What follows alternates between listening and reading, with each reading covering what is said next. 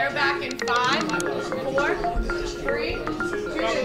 We'll go outnumbered overtime now. I'm Harris Faulkner. Secretary of State Mike Pompeo. Harris Faulkner is the host of Outnumbered Overtime on Fox News Channel. Great to see you, Congressman. You know, the big question today... The show airs Monday through Friday at 1 p.m. Eastern. Faulkner is the only African-American woman that hosts a daily show for one of the 3 major cable news networks. On MSNBC and CNN, there are daily shows hosted by African-American men, with Craig Melvin and Don Lemon, respectively. But on those networks, African-American women only host broadcasts that air on the weekends. When Fox committed to giving me an hour of television, I said, oh my gosh, I'm going to be like, and I looked for those faces. I'm curious when I look across the dial Monday through Friday, you know, where are the other female black anchors? It's a tremendous amount of responsibility. Faulkner joined the network in 2005. She became co-host of the midday show Outnumbered in 2014.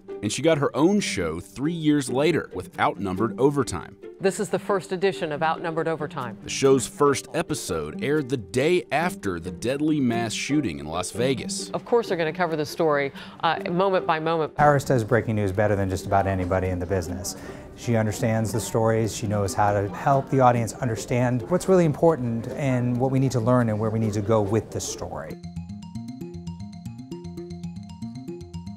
How's it going? My day starts with the rose gold folder. We start out pretty early on an editorial call in the morning, and then we build this blueprint of the show. And now I'm ready to rock and roll. Thank you. Faulkner's career didn't begin at Fox News. I want to draw your attention to these big 4-foot deep, they would have been in the ground. This is cement. She worked her way up the local news food chain as a reporter and anchor. With Harris Faulkner. Getting into network television was tougher than I thought it was going to be. Welcome back to A Current Affair. Her first national job was hosting the syndicated news magazine show A Current Affair, and she gained notoriety for her coverage of the disappearance of Natalie Holloway. With details is Harris Faulkner, the reporter for A Current Affair. Harris, thanks for being with us. That was my entree into Fox News Channel. I was on as a guest correspondent with Sean Hannity. The show got canceled, they wanted to keep me, and boom, here I am at Fox News Channel doing some cut-ins at night, news updates. So that was my entree here. Congressman, thanks for sticking for the breaking news. It's fabulously fun for me personally as a journalist because it's in real time. Things are unfolding. While Faulkner's Outnumbered Overtime show is news-driven, the show she co-hosts, Outnumbered, encourages opinion. And in 2017, one of hers made headlines. After the deadly violence in Charlottesville, President Trump was criticized for his initial statement. We condemn in the strongest possible terms this egregious display of hatred, bigotry, and violence on many sides.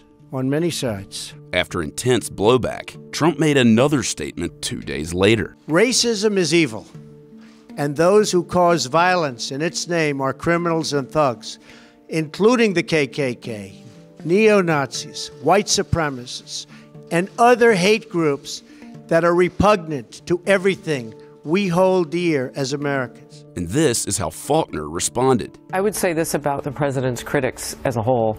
If nothing will quiet them, then they don't have America in their sights. Yeah. They don't care about us. They don't care about Americans, and shame on them. Yeah. Washington Post media critic Eric Wemple described Faulkner's comments as pro-Trump shilling. In June of 2018, President Trump posted a tweet promoting Faulkner's book about growing up as a military brat. Faulkner responded with a tweet thanking the president that has been pinned to her profile ever since. I have a few examples of things that you've said or tweeted that might conflict with what many people's perception might be of what an African-American woman might say or tweet. And I just want to ask you a few examples of these. By the way, those probably happen all the time because we're not all alike. I don't speak for all black people, and I hope that others don't speak for me. We're all different. We all come, you know, with our own points of view. To get a presidential tweet from the commander-in-chief about a military book that you've written is pretty awesome. And it wouldn't matter where that person's politics would be. It's the president of the United States. But that's not because I'm black that people give me negative feedback because the president tweeted about my book. They do it because they think that it's all about politics. Recently, Faulkner has called out the president. She had strong words for President Trump when he cast doubt on the death toll of Hurricane Maria in Puerto Rico. No, it cheapens us as a country. To have that be the conversation right now, I think one of the complicating factors when you talk about death and loss and all of that is that it becomes about the numbers and not about the people. Right. I don't understand politically why anybody would even wade into that, whether it's the president or anybody else. Let's let the science figure that out. His hats say, "Make America Great Again." And I look at how that doesn't fit the comments that you're saying about Puerto Rico. It makes it sound like we're not quite where we need to be, and it does cheapen us. And when the things don't match up, I call it. You know, this is the part where we go upstairs. Do you like working at Fox News? I love it. If I didn't want to be here, I wouldn't be here. Fox News Alert now, America's top diplomat. I hope that people look at me and think that I'm good at my job. I also encourage myself on a daily basis to do my job in such a way that it would encourage others to hire people who look like me. I'm going to start with you, Chris. So I challenge other networks to see the value of a different perspective on things. I consider it a calling and a blessing that I get to do it. And I love doing it here. I think you love this. You love oh my gosh, are you kidding? Am I boring you with details? I'm like a walking C-SPAN. But I mean, you're having fun. I am. If you need a commercial break, you tell me. No. Okay.